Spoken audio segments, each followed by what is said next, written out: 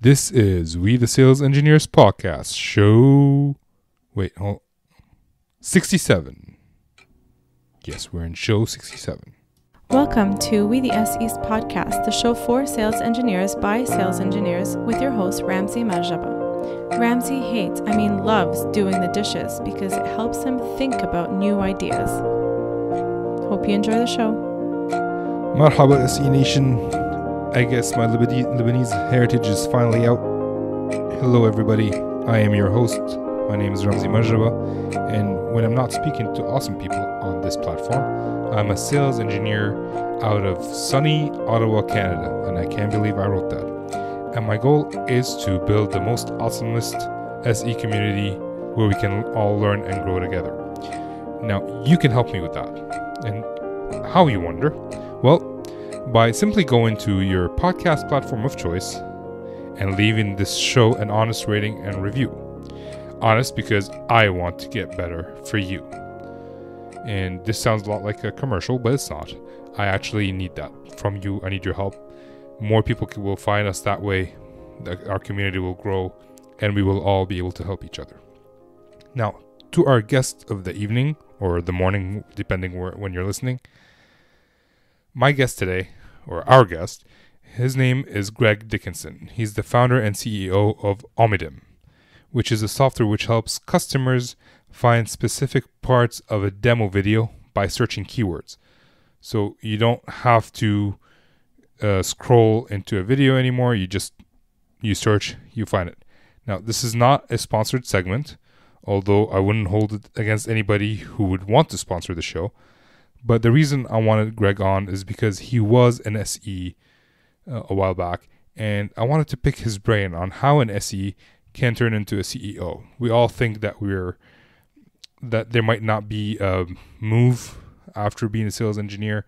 It could be a lateral move to marketing, or you have to go up to sales management, SE management, or a lateral move to sales representative to salesperson. But hey, you can be the CEO of your own company. And this was an interesting story for me. I enjoyed talking to Greg, and I hope you enjoy hearing our conversation. Show notes are at wethesalesengineers.com/show67. And without further ado, here's Greg. Good morning, Greg. How are you doing today? Outstanding. How about yourself? I am outstanding as well. Thank you for coming on. I know you're a busy person who owns his own business, if I said that correctly, or the CEO of a company. But I wanted to bring you on because I think you would bring a lot of value to the SE nation that I serve. Yeah, good. Great to be here. We're all busy, but at the end of the day, right, we learn from others. So I'm always willing to participate because I get a lot back from listening to other people, talk about their day or their job or their business. So it goes both ways. So not a problem at all. Glad to be here. Well, thank you, and I like that. All right, so let's get started the way I usually get started by having you introduce yourself to my listeners, and we'll go from there. Okay. So my name is Greg Dickinson. I am currently the CEO of a company called Omidim. Not that difficult. My demo spelled backwards, and we're really focused on what we call digital buyer enablement. And really it's all about how do we get that product in the hands of your digital buyers today much sooner and in a kind of a digital format as opposed to the traditional analog way.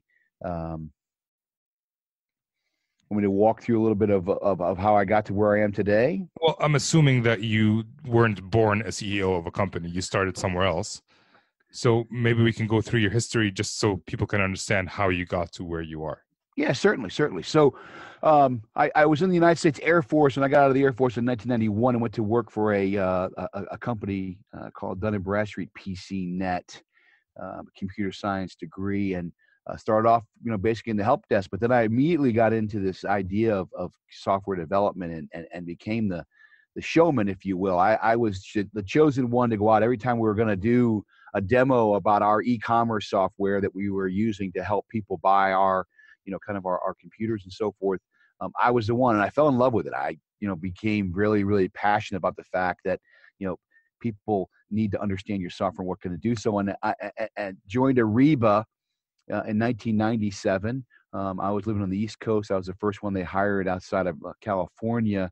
And again, I was in the pre-sales role, and there I was, kind of starting off demoing, one of the best applications I've had the pleasure of showing. And so that led through a different career. I pre-sales, I ended up running pre-sales. Then I moved into sales operations, and eventually kind of ended up running sales for North America. So graduated from pre-sales into sales. And then I did a stint after that on 3 other startups. And I think, what really was beneficial to me was the fact that after, spending a number of years in the pre-sales role, when you're, part of a startup, whether you're the CEO or anybody else, right, you're the one that gives all the demos. You don't have the bandwidth to hire, great, talented pre-sales engineers. You end up doing a lot of that presentation. And I think the demo, is very important to the buying process. I think if you look at buyers, they'll tell you it's the most important thing.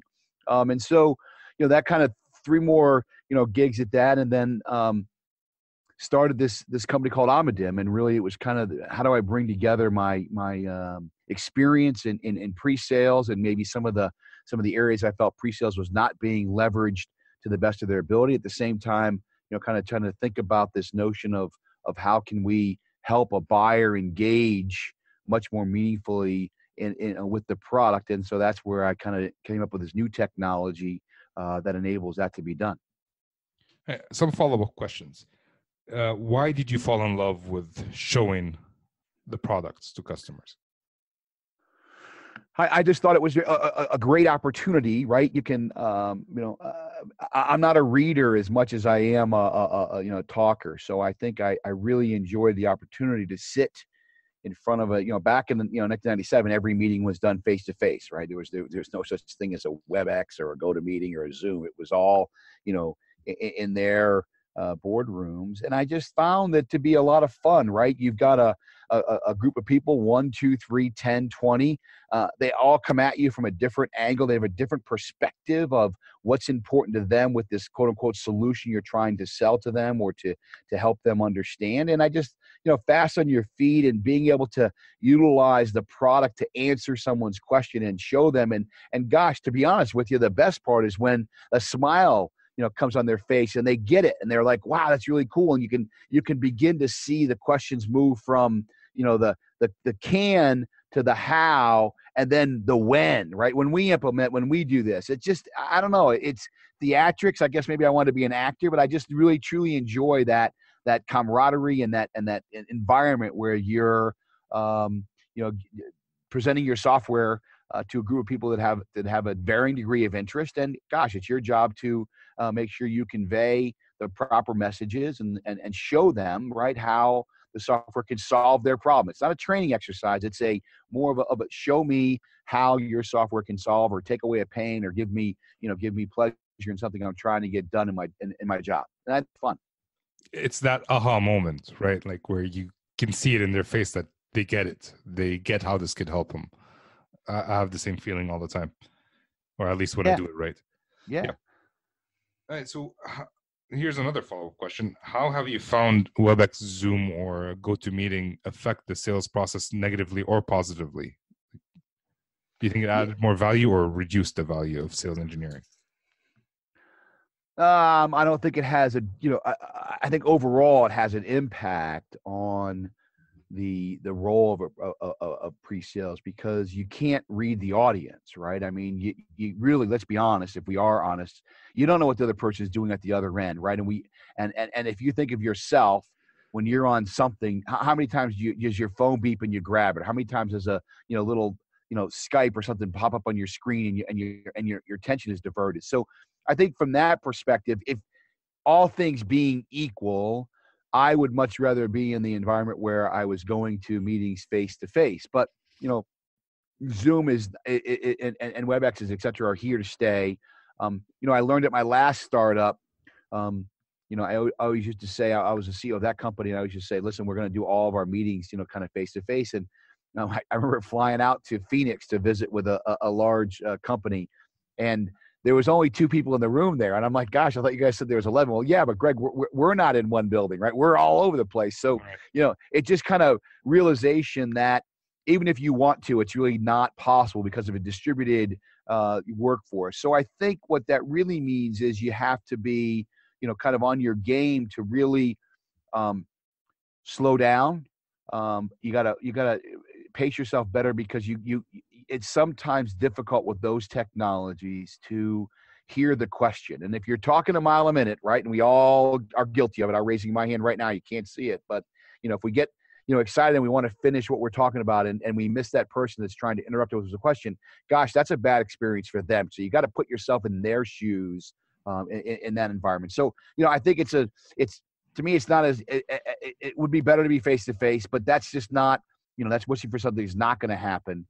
So I think you need to adapt your skills, and therefore, I don't think it's a detriment to the pre-sales role, right? I think because what you need to do, is adapt yourself. It's kind of like if you've ever been a manager of a remote team, you need to manage that team a little differently than if you were all in the same building and you could have your staff meeting, your stand-up every day face to face. So, that's kind of a long answer to a good question.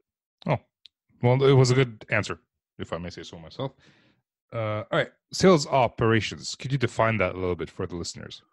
Yeah, so we had a large sales force at Ariba, and we had an SVP of worldwide sales, and you look at all the mechanics that go into how do you ensure that the sales team is productive as possible, right? So you kind of have there's a role there around forecasting and your Salesforce, whether you're using Salesforce or other tools, right? How do you get all that into one place? The sales process, right? Is your team all following the same process? Where does, kind of part three, what members of the team need some help, need some training, need some coaching, need some mentoring, however that may be. And then it's a real good starting, back, gosh, I started this in 2000 is being able to look at the data and kind of try to find some success, right? And oh, look, this process over here yielded a better result than this process over here. Now today, that's a heck of a lot easier because we're overwhelmed with data, and analytics is like, what reporting used to be. So, but that was really my role, is to report to that SVP and ensure that, his job was to make the number, his job was to get the growth we wanted, and my job was to make him successful, right, in that role, and making sure that all the little, things that need to happen to a, large sales force do happen, and continue to make that sales force as productive as possible. So you were saying SEP or SVP? No, the I worked for an SDP. What's SDP? I know. I think you must have just misheard me. SDP. Yeah. No, SV as in Victor, Senior Vice President. Yes. Okay. That's okay. Okay. That's sorry. what I thought. No, it's all good. I misheard. So being a person who was a sales engineer, went into sales operation and then into sales, a lot of the comments that I hear from sales engineers and salespeople is that whatever process the sales operations come with, do not make them more efficient, actually slows them down, which is counterintuitive to what their purpose is. So could you explain how it could actually increase the performance of a salesperson or an SE? Yeah. So listen, I don't think they're wrong, right? I think that if the purpose of the quote unquote process is not in the best interest of the salesperson, what I mean by that is if you put in this onerous amount of process in place because you want this result from a management or operation perspective, then yes, 100% it can, kind of impact the performance of a sales team. But on the other hand, right, if you're listening to salespeople on where they're challenged, where maybe they don't have enough information they need to get from marketing, maybe they're not getting the right messaging, maybe they believe they don't have the right tools, and so forth, right, or the right process, and they're missing these steps. I think the idea is to provide them with a framework that we can begin to show them results, and it can be done incorrectly. I'm not saying it can't, and I'm sure I've done things incorrectly in that realm. But the goal really is to understand, from a salesperson's perspective, and then to kind of also work with them to say, listen, I know you want to be 100% on your own and do whatever you want, but that doesn't work for you.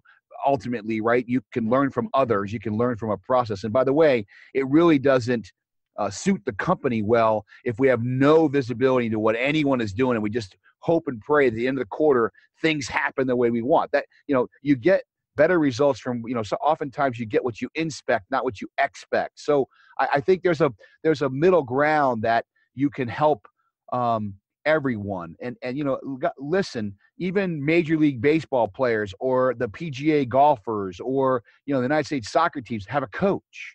And there's a process they have to follow. And why? Because if you're doing something as a team, you need to have a process that the team follows, right? Selling is a team sport. It involves sales and marketing and pre-sales and maybe a tech, a solution architect, etc. That I think requires a little bit of structure. And I think it's kind of goes both ways, right? It's a little bit ludicrous to suggest no structure. I'd be the most productive salesperson ever. And I think it's ludicrous for sales operations to come in and say, hey, listen, here's the 12-step process. You can't vary. You can't move a muscle. You got to do everything exactly in the cadence we tell you to do. This is our new X, Y, and Z, and expect that to be productive as well. I think it's common sense that both teams need to work together. They have a common goal after all. Yeah, I agree. This has happened so many times to me. Like right now, the CRMs out there that were used for sales operations are so much better and so much easier than they used to be, that it actually is a collaborative tool where a colleague of mine, an SE, went on vacation, and then I had to do a demo in his place, but I had no idea what he was doing because everything was on his notebook, and I had no idea what they wanted, so I had to do a discovery all over again. So having the information in a common place like that, I found that very useful. So I agree with pretty much everything you said. Yeah, and I think when let's date back to to Siebel, right, in the 90s. Let's be honest, the reason that CRM was put in place first and foremost was to give management visibility into forecast and pipeline, right? That's I think it took a while before a lot of CRM implementations failed, and the reason they failed is because sales wasn't using the solution. And so finally someone woke up one day and said, well, gosh, what would convince Greg to use a solution? What could I put in the solution that would make Greg's life and job easier? And then we get the benefit of this visibility and this forecasting, accuracy. And I think that's where to your point you just made, the transitions come full circle where, gosh, now I use them every day and I couldn't live without them because I need that. Gosh, I need the discipline. I need the tracking. I need the reminders. I need the data. My team needs data. I find it very frustrating when you have a conversation with a prospect and then for whatever reason, someone, let's pretend you're the inside salesperson. You have a conversation with somebody. I hear this story all the time. It really boils back to our solution help. But you have a conversation as an inside salesperson, and then you get promoted to talk to the salesperson, and the salesperson starts all over again with the same exact questions. That's really adding friction, right, to the buying process. And there's a reason why Gartner said, their research said that 77% of all buyers are saying that the buying process is complex, hard, difficult, and frustrating. And that means something because today in our world, you can't get two people to agree on anything. Get 77% of people to agree on something, that means it's a big problem, right? And it goes to your point of that redundancy, that do-over. Nice. So you've been through pretty much a lot of roles in sales, from software developer to SE to sales operations to sales, then sales leader. And what prompted you to go from sales leader to owning your own companies? Well, just fortune, I guess. So I had the opportunity. I worked for a lot of great people at Ariba, and I did pretty well there. And so, when those people that were my boss at the time moved on to other roles, one of them gave me my first shot at a company out of Salt Lake City as the EVP of sales and marketing, et cetera. And then, they promoted me to CEO. So that was my first, kind of opportunity in that chair. And then, I started Hyperos, a person, again, I had worked with when I was at Ariba, came to me and said, hey, I got this idea. Do you think it could be a software product, right? And kind of that was really beneficial to me because I could kind of put all my hats together: software engineering hat, the notion of pre-sales selling, and then kind of leadership, and how does that package up. So I kind of looked at it, and to be honest, I said no 3 times because I really didn't think it was a market. But it ended up she convinced me, and started the business with her, and then that was my last startup called Hyperos that ran for 7.5 years until we sold to private equity, so we could add on and bolt on other companies to kind of increase the size of the offering and the footprint. So that's kind of the I was able to get into a position that allowed me to to take the reins, and then once I got that job, got that experience, it led to other experiences. I think that the one lesson is that, and I say this, I have kids, and I say this to my children all the time, but you can't be afraid to take that that chance. And I just talking to someone the other day and said, if you there's that saying, and people cliche, people think it is, but you miss 1,000 shots you don't take, right? And that's so true though, because if you're given a position, if you're an SC and they ask you to come be a team leader, ask you to be a manager, and you're like, gosh, if I don't do it right, I'm going to be in trouble, or I'm going to it's going to ruin my career. But guess what? If you don't take it and you wanted to, you kind of not giving yourself that shot. So I think it's about having confidence in yourself, having a good, strong network. Always find good mentors. I've got 3 or 4 right now. I count on all the time. Right? What about this? What about that? What about this? So I think that's what I did. And again, I believe as I learned very strongly at Ariba from Keith Kroc, the CEO, that he or she that has the best team wins. And so everything I've always done, whether it was pre-sales, sales operations, CEO, I surround myself with people that are much smarter than I am, and they always complement all my weaknesses. And that means I need a big team, by the way. Yeah. So how did you find your mentors? I've worked with him, right? So I've worked with Keith Kroc, and he's a great mentor. I went up my first original boss at PCNet, Camilo Soto, was just a inspirational entrepreneur that has just become uber successful, and stayed in touch with him over the years. And I can go to him for help. And I've got other people that I've worked with at Ariba that were either my peers, my boss, and I just stay in touch, and I'm not afraid to. Because I have that relationship, I'm not afraid to go and say, I'm struggling with this. I don't understand this. Or, hey, let me walk you through a scenario. How would you view that? Because regardless of what job you're in, right? If you're, let's take the CEO role. If I ask my board too many questions, they're going to lose confidence, in what I'm doing. If I ask my team too many questions, they're going to be wondering, am I the right leader? And if you're running pre-sales, or you're in pre-sales, and you're constantly asking your salesperson, then gosh, do they have the confidence in you that you want? So having that mentor, that person you can trust and confide in, and know that if you open up, and go to them and say, gosh, I'm really struggling with this, or hey, can I give you a demo? Can you be critical of me, of where I'm not communicating effectively? Because I used to do it in front of a video constantly, right? I used to videotape myself, not for vanity, but to listen to Greg and see how to come across, and did I come across correctly? And I think that no matter what role you're in, you can leverage those mentors, and you'd be surprised. People, I give as much time as I can to other people, because I ask for it in return. So you didn't go out and say, hey, will you be my mentor? You developed that relationship organically, and you just, like, he could be your mentor, and then sometimes he could ask you questions and you could be his mentor. So it's a two-way street. Yeah. I mean, that example of Camilo, I mean, we've done business together, and there's times when I'm thinking about doing this. You're the software expert, because that's what all I've ever done in my whole career. Gosh, how would I go about doing this? And then, 2 months later, I'm saying, gosh, I'm looking at this pricing model, and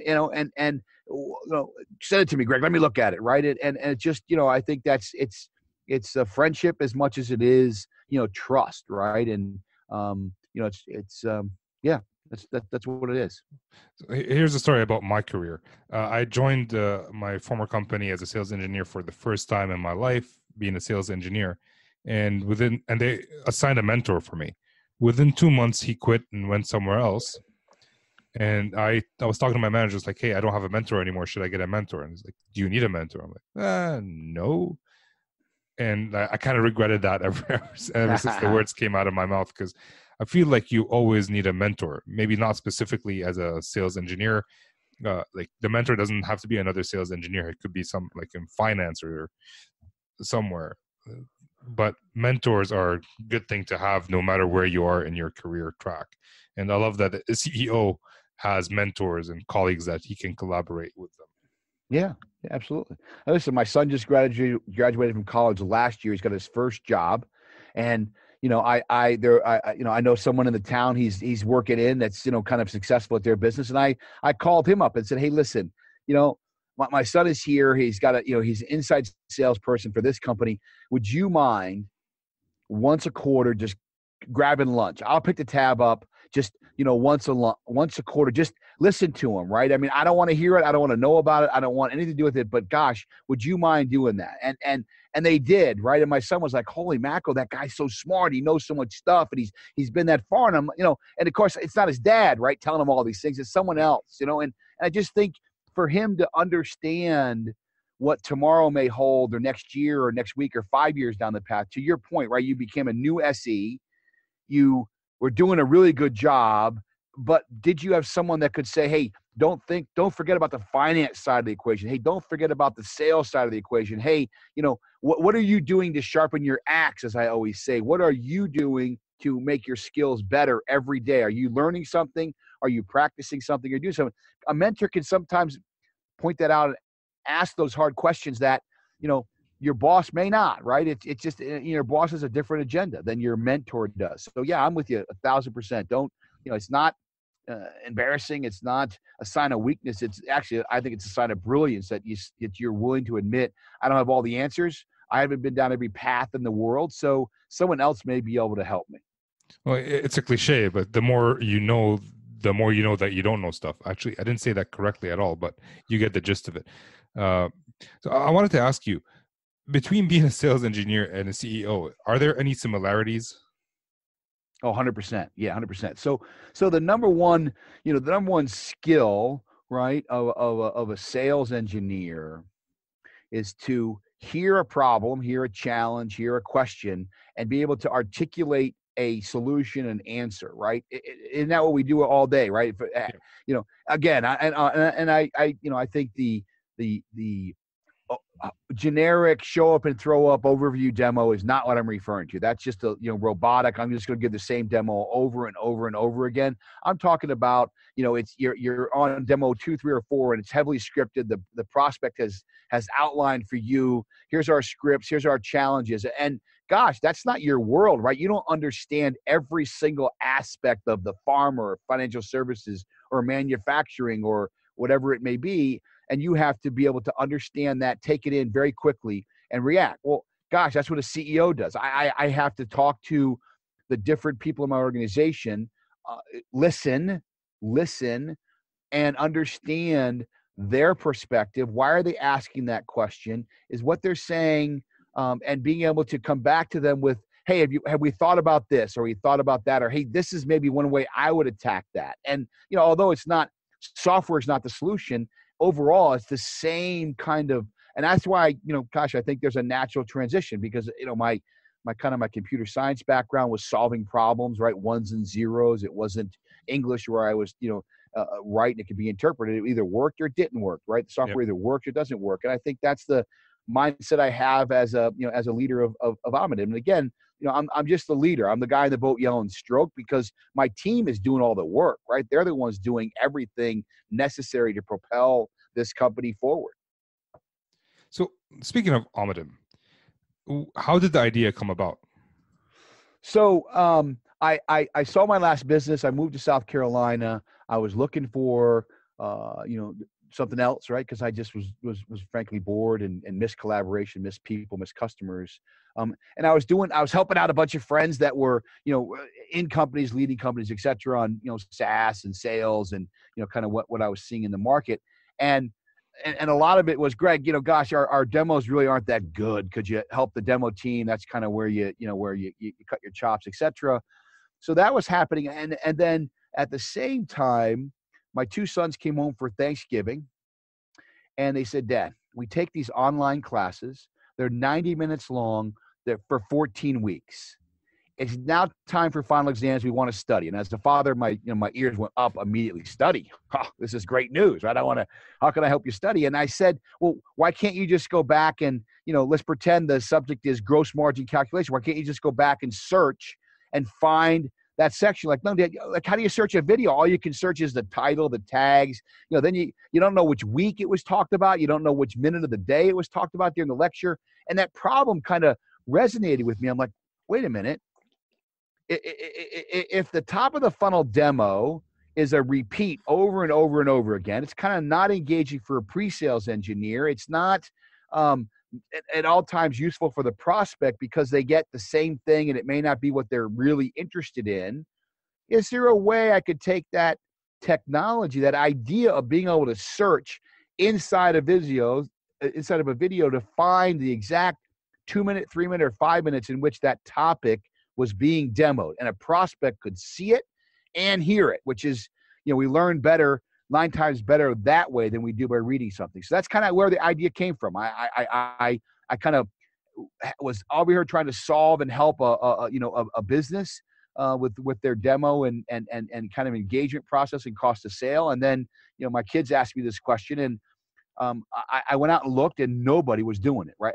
Not one company that I found. I spent 6 months and hired 2 grad students at Clemson University to go out and do research for me, and no one had done it yet, had searched inside the video. So after that, I'm like, well, maybe it's because it can't be done. So I next hired some grad students to go develop a prototype, take a video off of YouTube, inject it into a process, and then could I ask a question and would it find the right section? And they built the prototype. It was rude, but they built it. It worked.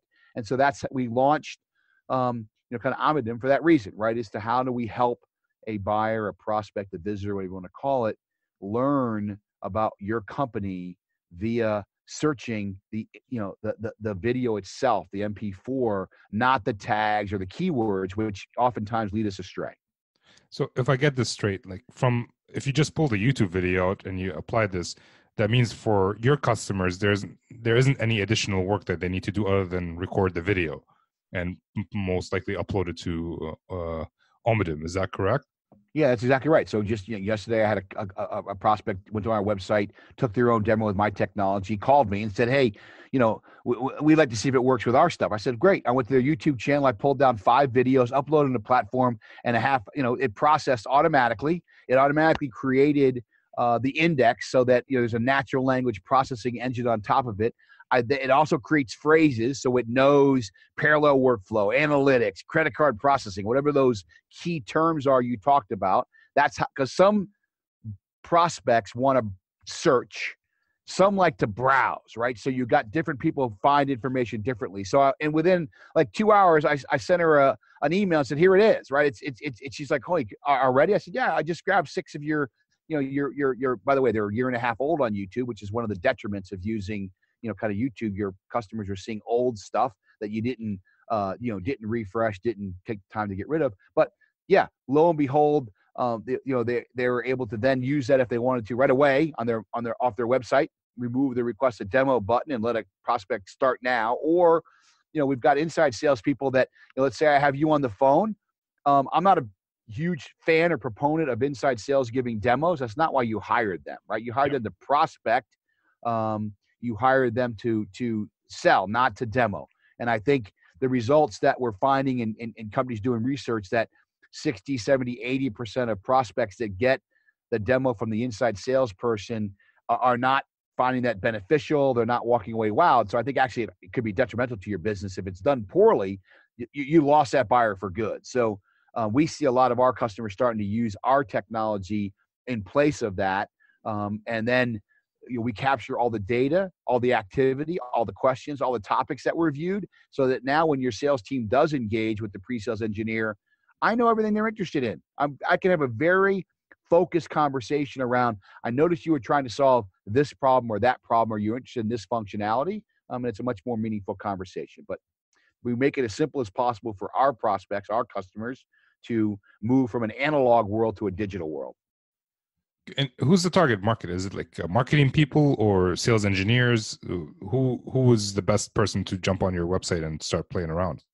Yeah, so we have all the above, right? So we've got companies that are really bothered by the fact that the requested demo process, the bounce rate when that form pops up is 85%. Not my data, HubSpot data, 85%, which means that 85% of all potential buyers, are abandoning you and going somewhere else. So marketing worries about that. Geez, how can I open up, right, my website to capture more leads? And then on the sales side, right, we have customers that are, I want sales is going to be interacting with the prospect more. I want them to utilize this as a vehicle, as a tool, demand gen, inside sales, and then last but not least, we've got pre-sales engineers that find themselves, they want to create better content for the company, so they're advocating, hey, why don't we get the best and brightest to create our demos? They're more consistent, they're professional, they're available 24/7. Let's use this technology to help that part of the business. And then selfishly, as a pre-sales engineer,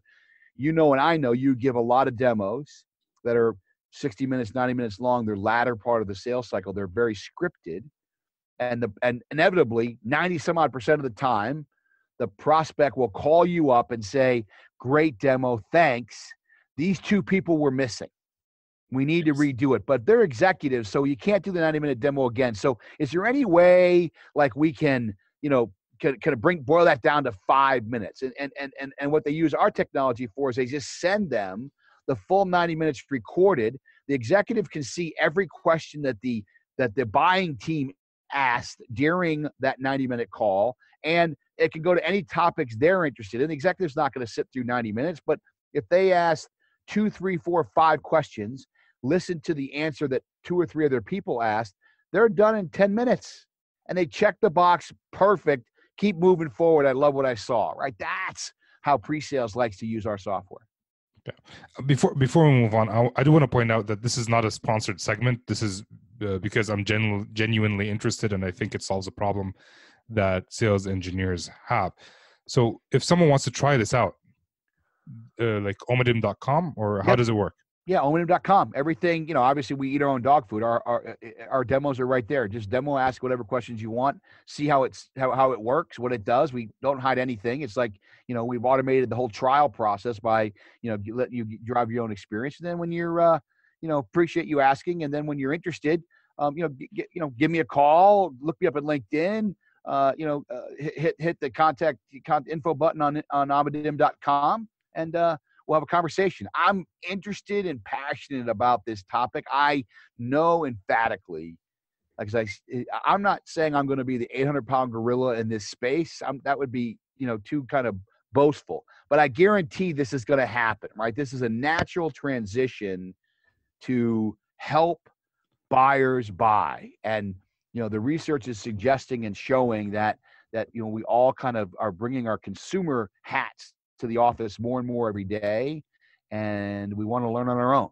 We don't want to listen and start off with the sales process that was developed 20 years ago, when buyers were technically dependent on the sales team to tell them everything. Today, I can find out information about any company, anywhere, anything, what they do, how they do it, what their customers think, where they're founded, where their offices are, what value prop they have, and then I can go talk to sales after I've narrowed it down. So yeah, visit our website and give us some feedback. Let us know what you think. Love to get feedback. And are you still doing like most of the demos, or is it like, because you mentioned that you want to talk to people, are you still actively doing demos and CEOing at the same time? I'm using that as a verb. Yeah, absolutely. Yeah. I if you go to, if you listen to this podcast and then you go to our website, you're going to recognize the voice of, of the recorded content. And then if you were like this example of this person that called me, yesterday when I built stuff for her, we're scheduled for next week to kind of look at it in a little bit more detail. So again, people sometimes ask, are you saying that the pre-sales engineer job is going away? And my answer is emphatically no. just like every other job in the world, there are certain aspects of the job that are redundant, no value add, that I'm trying to automate so that the pre-sales and the sales engineer, right, can really focus on doing the work, the qualified leads. And, poll your audience, I did, and ask them what percentage of the prospects you demo to at the top of the funnel become customers. 90% are not customers. They're kicking tires. They're in the wrong place. They just wanted to demo, right? Why don't you automate that 90% and let your pre-sales engineers focus on the real opportunities and help your company win? It really is a big difference if you could change your win rate by 5 or 10%. There's a lot of no decisions today, more than ever before. So if pre-sales is better engaged, more active, I believe, right? I'm selfish and I'm biased because I think the pre-sales engineer is the most important role in the sales process. But if you can get them more engaged, I think your win rate changes. But gosh, you're sending them off on these, show up and throw up kind of meetings that the person's never going to be a buyer. Yep. So reality. I have a question about a feature that may or may not be there, but it's interesting to me, and I can edit this out if you want later. We do a lot of WebExes with customers, and we record them, but then we can't use them with anybody else because there's the customer names, their questions, and all that. Does Omodyme have a way to deal with that where it just records one-way voice and not two-way voice? Anything like that? No, what our customers will do is if you have that, in that case, you can create a private portal for that customer so that only they hear it, right? So that's a big ask of our customers is, hey, I had a big meeting with XYZ company. There was 5 or 10 of them on the phone. They asked a whole bunch of questions. I want to share that with them, but not the populace, right? Not the populace. Okay. And I would argue that could we do what you asked? Yes, but then you would only hear the responses, right? And unless you could somehow, kind of what's that? Closed caption the question and then give the answer. I think for the user, right, it would be difficult to just hear. Like just now, you hear me talking. You're like, why is Greg saying that? Because I didn't hear the question, right? So it may make it harder. But for private replays and for think about your buyer. They only spend 5% of their time with the sales team. 5%. Of the 95% is when they're doing their own work. So if you record that demo with them and then share it with them in a private portal, it gives you a connection to them when they're doing their validation and consensus phase where they can go back and say, gosh, Greg said this. I don't remember exactly. Let's go look. Let's go look at the demo right now. It's 9:00 at night on a Friday night. They're thinking, they're doing their work. Great, right? That demo is now in front of them. You have a seat at the table, I like to say. Okay, that makes sense. Actually, my question, it wouldn't really work anyways, because if you're doing a demo specific to the customer, you're actually showing, well, at least for me, I'm integrating with their product as well, and they might not want to show the product to the entire world. Anyways. Yep. Yeah, and it's their data, right? Because I think you're a professional, right? So you always try to do your demos where it's, as close to their real life scenario as possible, which is, their logo, their data, their processes, maybe even married in. And you wouldn't want to share that with the world, nor would they. Yeah. All right. So, excuse me, caught a cold last week. I'm trying to get rid of it. I do apologize for coughing. No, I think it's a natural bodily function that you're allowed to do even on a call. All right. So I'm going to move on to the not so fire round. Everything's been interesting so far, but I ask these questions to all my guests, and I want to get your take on them as well. So what's the one thing you love about doing what you're doing today? Customers, people, collaboration. I love every day I get the opportunity to meet somebody new that I haven't talked to and help them, right? And that's what I think my job is. I'm selling right now, right? But I'm helping. I believe my technology can help that business, and I love the opportunity to tell them that, and that's fun. That's a lot of fun. I love the word you chose there, collaboration versus selling. Like you do sell, but you also said collaboration, which means you work with the customer versus work against the customer. People think we're two different sides, but we work together to solve a problem. So I love that. If there's one thing you would change about your job today, what would it be? Well, I think we talked about this before. I think we went on the air, and that is that in today's world, building a team is not easy. So if in my wildest dreams, and if I had a whiteboard and I could design it from perfect, everyone that works for Amadim would be in the building with me, right? Because I just think that that's energy and passion and collaboration and high fives. And I want to hear the bell ring when you get a new customer. I want to celebrate that new person coming on board. I want to celebrate when they got their first, whatever it is they're supposed to get, etc. And, I've come to the reality and I face the facts that, I need to have great people, and they may not all live in Greenville, South Carolina. That's, probably a fact. So I live with it. But if I had my choice, I would love to have everyone here with me, and I hopefully they would say the same thing. Nice. So is there a resource that you think every SE should be exposed to? Yeah, your video camera, right? So I think, if you asked yourself real hard, what was the last time I videotaped myself giving a demo and watched it and listened to it? That's a resource that you should take advantage of. And I'll tell you, I do my demos for Amadim, and I'll go back right before I publish them because they're recordings, and I'll go, gosh darn, that was terrible. Like not terrible in speech, or I stuttered, or I made a mistake and I had to correct myself. I actually think those should be in your recorded demos because it makes it authentic and real, and that stuff happens. Kind of what you just said, Greg. It's okay you cough because that's natural. But when you kind of don't stick to the point, or you're rambling on about something, and you listen to it back and go, gosh, he asked me a simple question. 18 minutes later, I was still talking about it.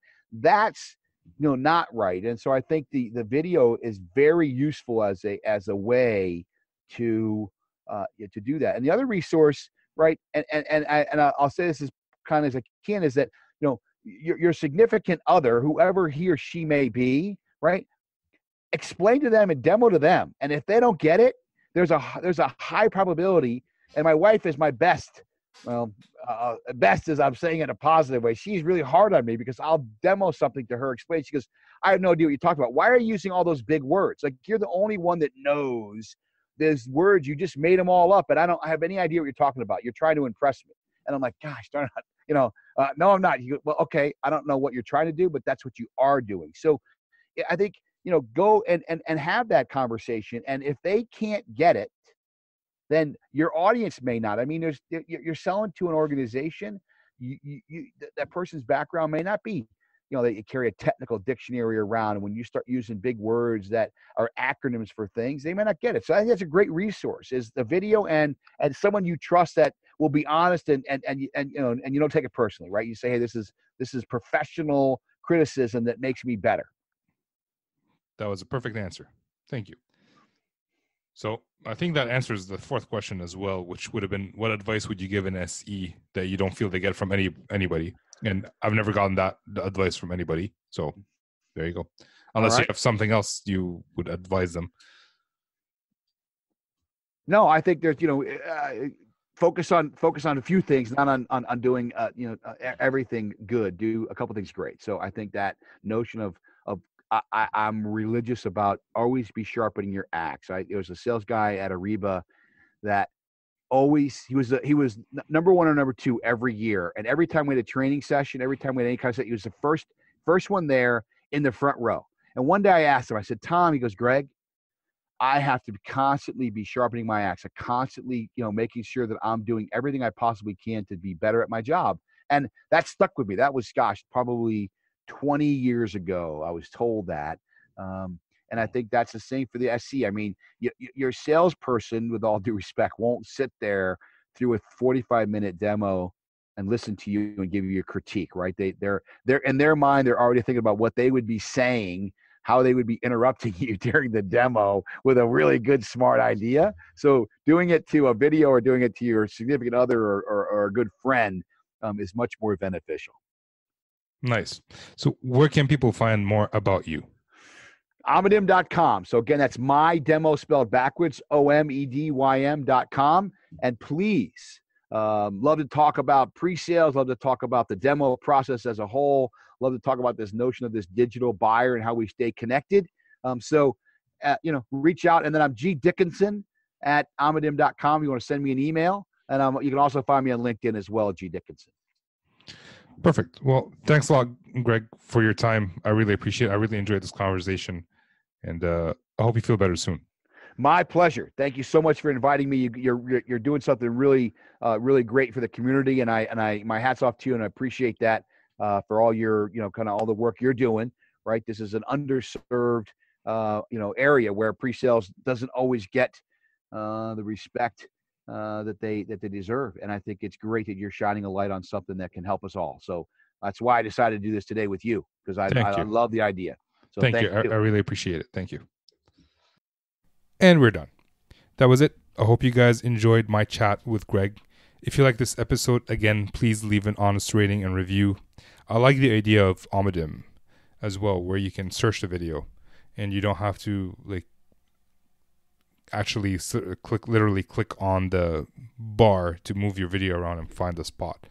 So that was interesting. If you want to check it out, go to omadim.com or go through the show notes, which are at wethesalesengineers.com/show67. Now, my biggest takeaway of the show is that even Greg, a CEO, still has mentors. He's been CEO for several companies. He's been sales manager, sales director, and he still has mentors. And so if you're a beginner SE or a principal SE or anywhere in between, having a mentor is not a bad thing. So that's it for today. Let me know what you think of the episode. I'd love your feedback on topics you'd like me to discuss, on how I can improve the podcast. If I stutter, if I talk too fast, if you don't understand what I'm saying, I'd love to hear those. So let me know. And if there are any people you think I should have on the podcast, please let me know. Actually, here's another thing. If there are any podcasts that you think I should be on, hit me up on Twitter, we the SEs, and let me know which podcast you think I would add value to their listeners. And that's it. Thank you guys for listening and spending your time with me. I really appreciate it. With that, this is Ramsey signing off.